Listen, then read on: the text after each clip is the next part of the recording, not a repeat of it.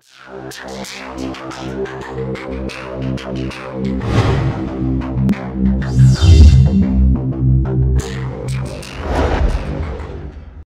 what is going on, guys? My name is ME-Lumantho, and today I'm going to be doing a Frost Decay guide, because I know a lot of people have been going unholy because they don't really like Frost, or they don't think that it's good because of rumors that have been going around that Frost isn't good. But I feel like a lot of people underestimate Frost, and today I'm going to show you guys what I'm doing and how I pump out my damage. But I will say that we are pretty squishy. We don't have as much healing as we did back in WoD, where we could 1v4 and just stay up through the big crowd. We don't really have any healing. The only really big heal that we have is our Dark Sucker, which whenever we get a heal or whenever we get a kill, it increases our death strike, and it's also free. And that's like almost half of our health. It's like 40% of our health, which is a big heal. But how often are you going to get a kill without an execute? We don't have Soul Reaper. It's harder. But anyways, guys, let's get into the talents. So first I'm running Shattering Strikes, because once you get 5 stacks of Razor Ice, your Frost Strikes will do 40% more damage. How you build up your Razor Ice, you'll just do auto attacks, your Blitz, your Howling Blast, anything regular. So you'll see right here on my target, I already have Razor Ice. So right here, boom, Frost Strike. My Frost Strike just consumed those Razor Ice and took all the stacks away, but it did more damage. And then I'm running Freezing Fog. It's just my Frost Fever and my Howling Blast do 25% more damage. None of these talents are really for healing. Otherwise, you would probably want to pick those, but let's just continue. So when Pillar Frost is active, your melee crit causes crystals to fall on your enemies. So any nearby enemy, when I pop Pillar, and I'm bursting, crystals will come down and do some decent amount of damage on them. So let me pop Pillar right here. You'll see them come down right now. They're like little blizzards. Let me just get some crits, maybe crits. I was getting them all the time before, but apparently they're not falling down. There they are. You just saw them again. All right. So Winter's coming. Enemy struck 5 times by Remorseless Winter, while your Pillar Frost active are stunned for 4 seconds, which is a really good talent to be running, because we don't have a stun as it is. So Remorseless Winter will just slow, and we need this root / stun, anything that we can get to get some CC off. And you'll see why I actually have this one, because it combos really good with Gathering Storm here, but we'll get down to that. So Permafrost, when you deal damage with auto attack, gain absorb shield equal to 30% of damage dealt. And the reason that I'm running this before is, before I said that we're really squishy and we don't have much healing besides that Dark Sucker, which is like Victory Rush. So I'm running this because it's a little bit of defensive that we can have. Each rune spent during Remorseless Winter increases its damage by 10% and extends its duration.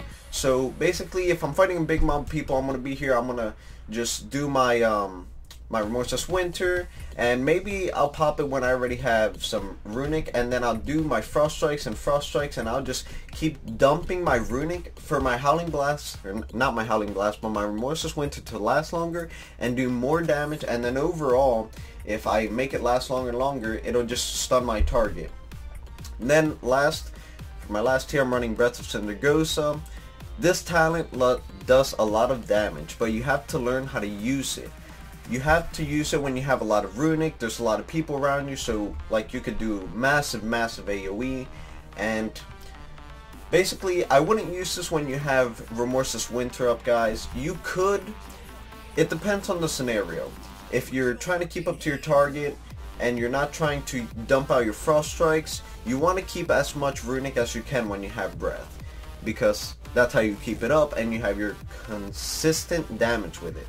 So with Remorseless Winter, you have to maintain it with Frost Strikes, and Frost Strikes take your Runic. So it's like a little bit of both ways. You have to know what you want to do. Because if you have Remorseless Winter, you're going to want a Frost Strike for more damage and more duration on Remorseless Winter. But if you have Breath of Cindergosa up, then you're going to want to have that Runic. So that's up to you on what you want to do there. So basically, for Breath, you're just going to want to have somewhere around full Runic. You pop Breath, and then here you're just going to wait it out, lose some Runic. You're going to keep dotting things up, and you're going to keep your Runic up. And basically this is how you keep your rotation going and your breath going, and then here you can just pop your rune weapon, keep a blitz, anything that you can do to keep your runic up, and then this will keep your breath going. So as of rotation, I've already done most of the rotation by just explaining talents. I mean, it's still really the same thing. For melee, so you just come root them. You can Howling Blast in there. Anything really. Frosty Case are still pretty easy, guys. Most of the classes didn't really get too like hard. In fact, they probably got easier. But remember, a lot of stuff are also going to change in Legion. This is only Legion pre-patch. So go in Howling Blast, could get my Razor Ice to 5 stacks. Here we go. Then I could get my Frost Strike, Obliterate, get back to 5 stacks. Here we go. Frost Strike again. And that's basically the whole rotation, guys. You could pop Pillar in the middle of that. And then remember that your Death Strikes take a lot of Runic.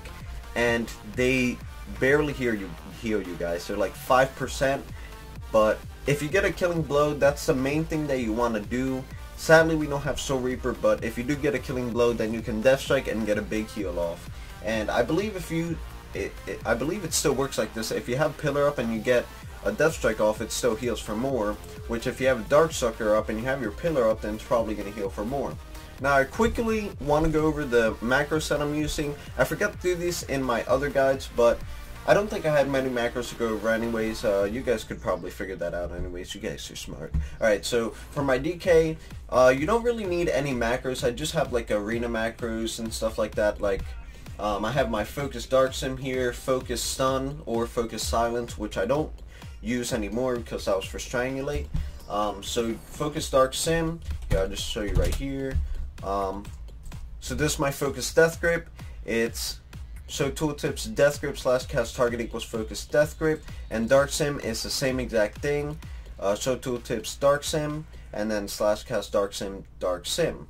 So you guys probably wondering, why do I still have Dark Sim? If you didn't play Legion Beta or didn't watch any beta videos, we do get Dark Sim as an honor talent, so that's still an option that you can use back in Legion, or forward in Legion.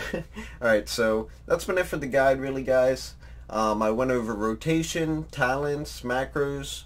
That's been it. I hope you guys enjoyed this video. I'll see you guys in the next one. Peace out.